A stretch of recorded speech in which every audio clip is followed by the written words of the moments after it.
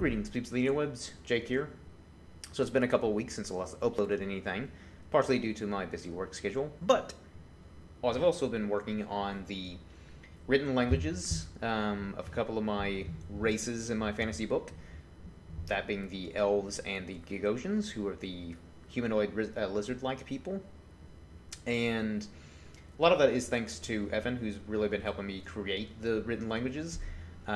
Because before that, I'd only created the written languages for the dwarves and the gnomes, their runic alphabet, and I had been wanting to create the written languages for some of the other races and cultures in the fantasy world that I've built. Just hadn't gotten around to it.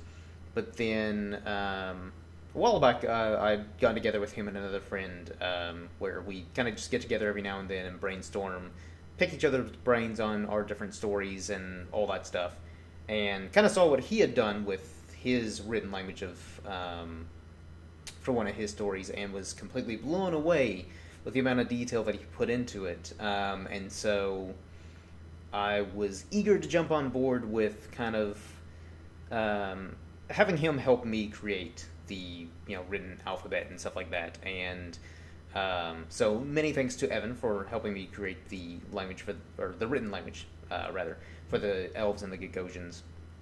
Now we'll do a video eventually later on down the road, where I'll probably actually show the written alphabet for the different races and cultures that I've created at that point.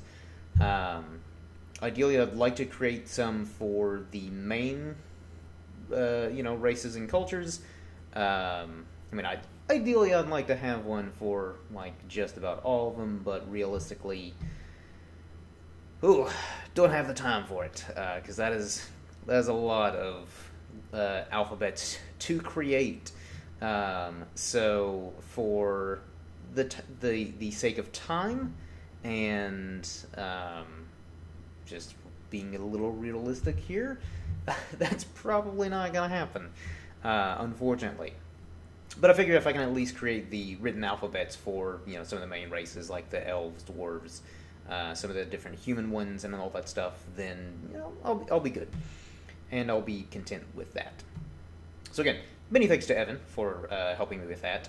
And I've also been working a little bit more on the actual spoken language of the dwarves, as that's a big part of the second book, which I've kind of been writing in between editing the first book.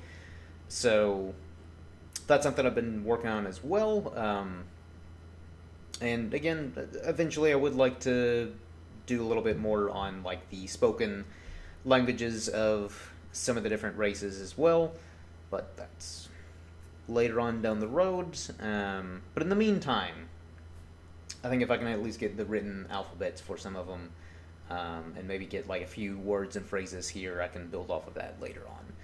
But so yeah, that's one of the reasons why I haven't been uploading in the last couple weeks, is even though I haven't been, I guess, writing as much as I would like to, I'm still trying to work in the realm of, the fantasy world that I've been building, and just kind of helping expand it in other ways. So, that's also been a lot of fun, because I'm just a fan of linguistics, even though I only speak 2 other languages to some, though very small degree, of fluency, that being Spanish and French. Took 4 years of Spanish in high school and a year of French. But just in general, I guess kind of coinciding with my love of history and culture, I guess that kind of created my love of linguistics, can't even talk, linguistics as well. And all the more reason why I wanted to kind of create the language, both written and verbal languages for my cultures, from a fantasy book, just to make it that much more authentic. Because again, even though it's fantasy and I could do whatever I want and just create a whole bunch of gibberish, I want my fantasy world to feel as real and as lived in as possible, even within the realm of fantasy, if that makes any sense. So another thing that I want to address here in this video, before I kind of start wrapping this up, is so R.R. Mendoza, who's been doing the artwork for me for the first book. He did the 4 main characters, and he also did the incredible cover for my book, which I've done videos on here on the channel. So feel free to check those out, just to admire his fantastic artwork. So, reason why I'm bringing that up is, one, he's amazing. Two, he has a website now. So I will link that in the description below, so that way you lovely people can check out his website and admire his amazing work. Because he's done other stuff outside of the, you know, 4 main leads for my book and the cover. So, for those of you who are interested in having any kind of artwork done, whether it be for a book, or, I don't know, you just need some artwork done for a project of yours, or maybe you just, you know, you want a picture of your favorite comic book character or movie character, or just maybe a sketch of your mom or something, I don't know. You can now contact him on his website, and he will do that for you. For his, you know, whatever his fee is, that's to work out with him.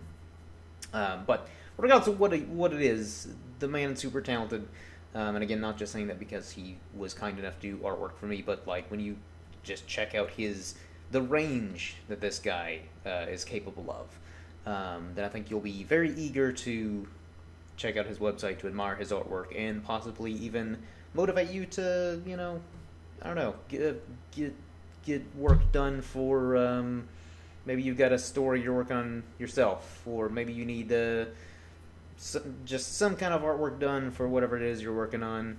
He's the guy to go to. So, yeah, cannot promote that enough, and I'll continue to do so pretty much in any future videos. There will be links below for his website, because I want to just get the word out there and promote his amazing artwork. So, that more or less wraps up this video. A little on the rambly side, but I feel like that's to be expected if you're familiar with the channel and have been following it for any length of time. Can never really stay super on topic for very long.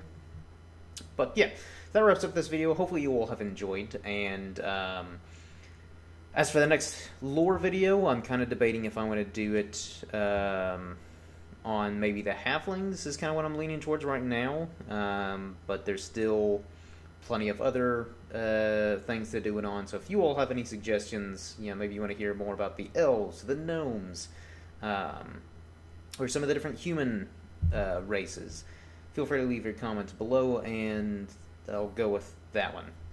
And that'll help me kind of decide which one to go with. But as of right now, I'll probably do the halflings and try to get that recorded and edited, hopefully sometime this week, or at the week of, at the time of this recording. So yeah, you can also find me on Twitter at IrishmanJake if you want to tweet me. I'm not super active on there, but you can still tweet me, and maybe that'll motivate me to actually start using Twitter more often. So yeah, thanks for tuning in, and until next time, everyone, cheers.